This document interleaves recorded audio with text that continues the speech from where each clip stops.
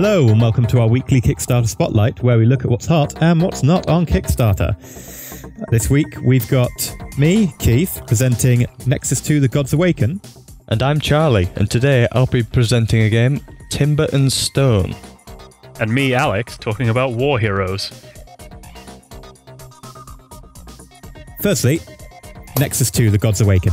Basically, if anyone's played Nexus, which is a 2005 game, space real-time strategy game, I haven't, which is bizarre because it looks like one of the games I really should have played. I mean, it's a space and it's a real-time strategy. I love both of those genres. Why? Why have I missed this? It's like someone missing Firefly, which I found out one of my friends said earlier today. I was horrified. Educate them. Well, they started watching it, so I was like, what? Only now? Good. But yeah, basically it's a sequel to Nexus from 2005, Nexus Jupiter Incident, which is a Metacritic score of 77, average critic score of 90%, average user score. GameSpot gave it 83, PC gave it 84, PC Gamer gave it 83. So basically, the original game was universally well liked. Yay, more arbitrary numbers. Yeah, so high arbitrary numbers, but they're high. Arbitrary but high. Basically, the second game is by a lot of the same guys, and they want to basically make a sequel. Pretty much bang on. There isn't anything new here. It's just a sequel. It's going to be a lot of updating of the original graphics and stuff. It's the same guys, so they've got a lot of the same concept art, and they say they can use some of the original art as well because it was well done and it hasn't really dated, whereas they can use a lot of the old models and stuff to use as guides and sort of pre-production stuff to be able to improve on them, which is why they're only asking for $650,000, which sounds like a lot, but for the production of a video game from concept art stage, I think it's a fair bet. What you really want. Currently, they've got 23 days to go, and they've got about 12% of that, so they've got 83,000. Not bad. No, so it's on track to maybe make it, and considering you normally get a lull and a push at the end, it might make it at the moment. Basically, it's $20 to pledge and get a digital download copy, but that's for only the first 2,000 subscribers. They're currently on 1,500, so there's only 500 left, so if anyone wants to get in there now. Otherwise, it's $25 to get a digital download copy. Going up, you've got artbook and digital soundtrack at 35. Going up, you get a box copy at 55. 100 special edition with a t-shirt. All that standard good stuff then. Map. Yeah, basically the stuff you can imagine.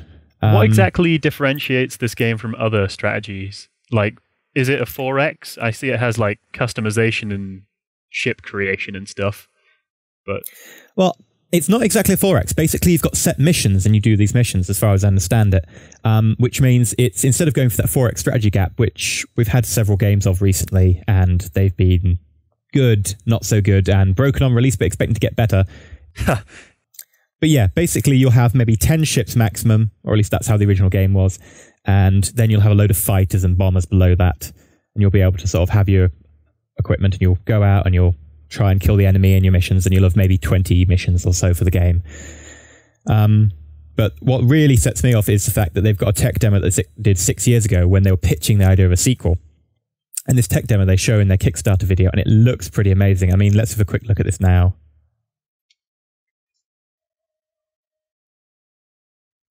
yeah, those visuals are pretty amazing for 6 years ago. And they're pretty good for now, I'd be honest. But oh yeah, that looks better than quite a few things I've been playing this year. Well, the only criticism I really draw at this is the particle effects maybe look slightly dated, but I love this shield effect. Yeah, it reminds me of StarCraft. One of the psi abilities the Protoss have, but I've never played StarCraft, but no, it looks pretty damn sweet. Yeah, it's a nice looking game. And that's just a tech demo from 6 years ago, yeah. And you can imagine that, yeah, they'll definitely improve on that. That's actually something the original was praised for as well, being fairly pretty for its day. So they're only asking sort of, I'd say it's a reasonable amount for a big budget game, $650. I've just been reading up on it now. Apparently, the original had quite a slow pace, but very deep strategic decisions to make. So it's good if you like a slow burner. I don't know if that's going to carry over into the sequel, but there's a good chance it will inherit most of that. I think the general theme will carry through. And it's definitely a game where you sort of have maybe slightly longer missions instead of crazy fast-paced combat, which I don't think space games are that suited for.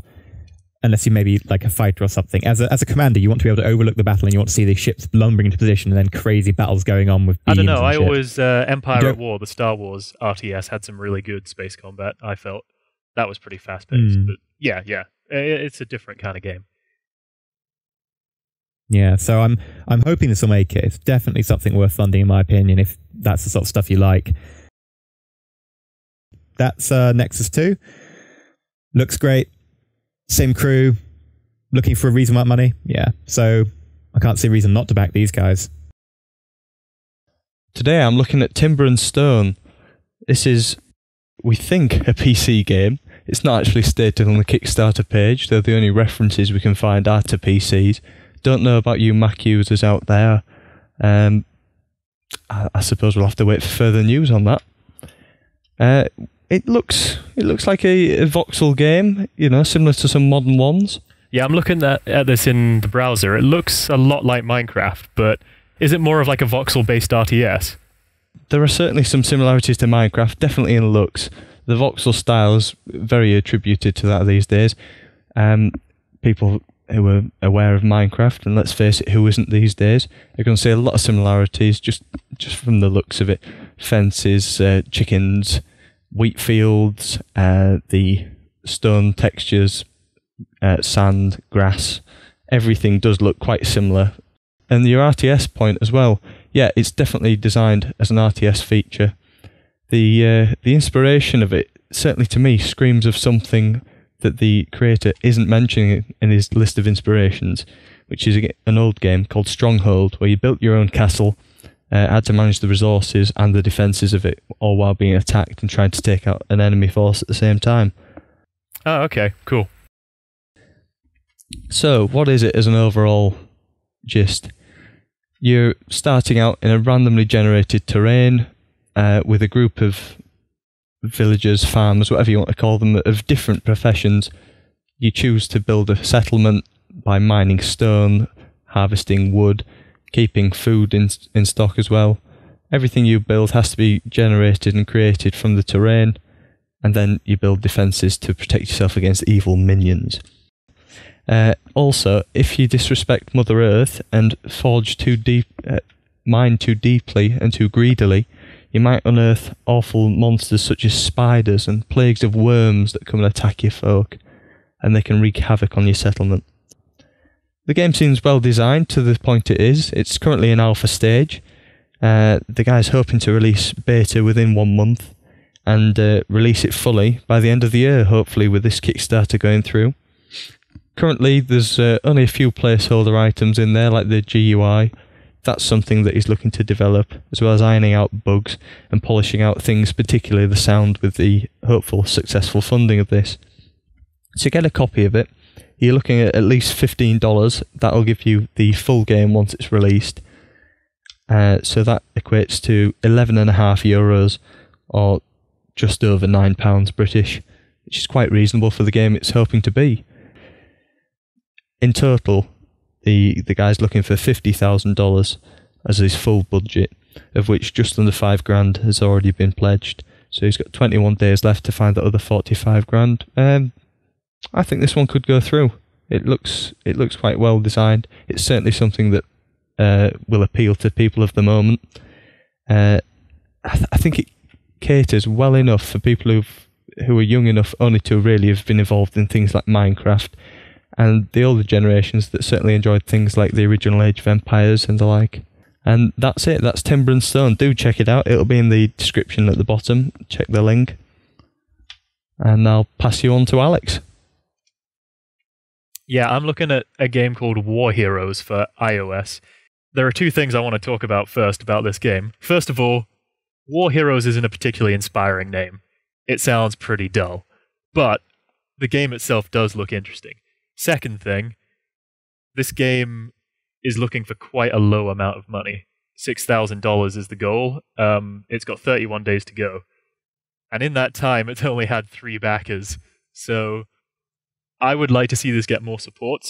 Those backers have actually been, well, one of them has given $150. So currently we're sitting on 185 of the 6,000 goal. So you watching this video, if you get convinced by Alex's pitch here, you could raise the amount of backers by a whole 33%. Massive improvement.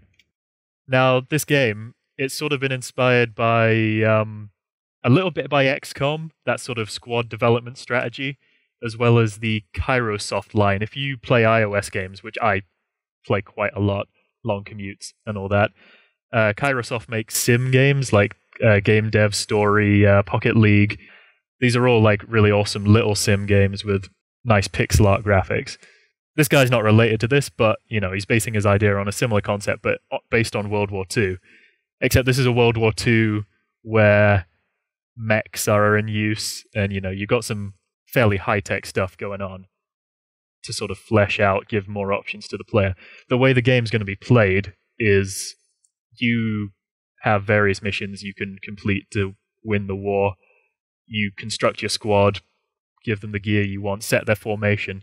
But once you set them off into combat, you have no control. So it's a little bit like gratuitous space battles, but a ground war. Okay. At the moment, the game is fairly basic.